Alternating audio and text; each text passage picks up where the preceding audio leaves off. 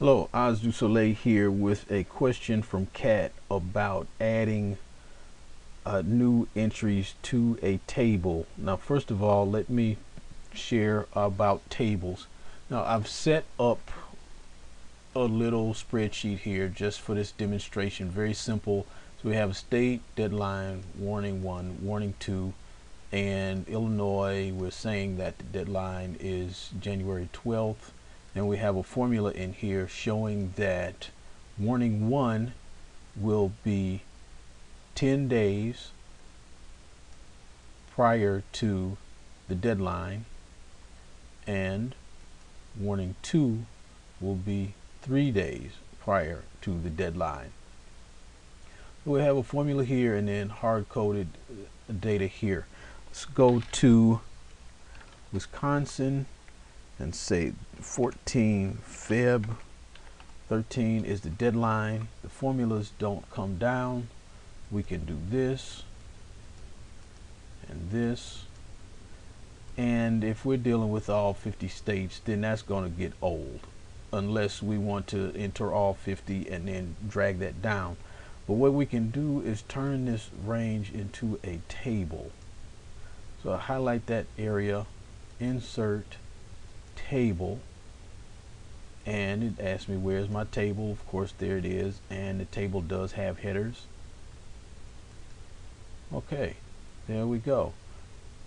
Now watch what happens. Let's see, we do Georgia. The table automatically encompasses Georgia. Now we're ready for the deadline and our formula is ready. Let's say 12 Jan 13. There we go, Georgia. Let's say Massachusetts. It's grabbed it already. Say 30 Jan of 13. Great. Now here is a problem that you have to watch out for with tables. So see, Massachusetts is line 5. I'm at line 7, and I'm going to say Florida and 1 March 13. The table did not stretch down. Okay. Let's look at Louisiana. And then let's say 15 March 13. It grabbed Louisiana, and Florida is still just hanging out there.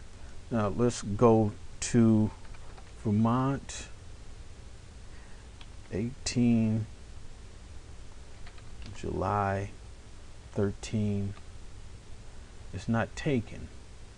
All right, so we look like we've broken the table, but what we do is we grab this corner and bring it down, and the table is functioning again. Let's test it out. Let's go South Carolina, 12 February 13. We're good. We are good. Iowa, 11 Jan 13. We're fine. So that's a basic use of a table in Excel and how they can be used. And you can imagine if you had, lots of columns, not just 4, and some of them had formulas in them, you wouldn't have to do that standard thing where you grab the corner and drag down. You can put this in a table, but you do have to be wary of not entering data that's not adjacent to the table itself. So you can even do something like this and say warning 3. Okay, it grabbed that. Good. So let's say warning 3 is going to be equal to that minus 1. Okay, it did it. All right, so that's the amazing thing about tables. You just have to be careful about them and know where they can break down. So thanks a lot, Kat, for your question, and please send in more questions.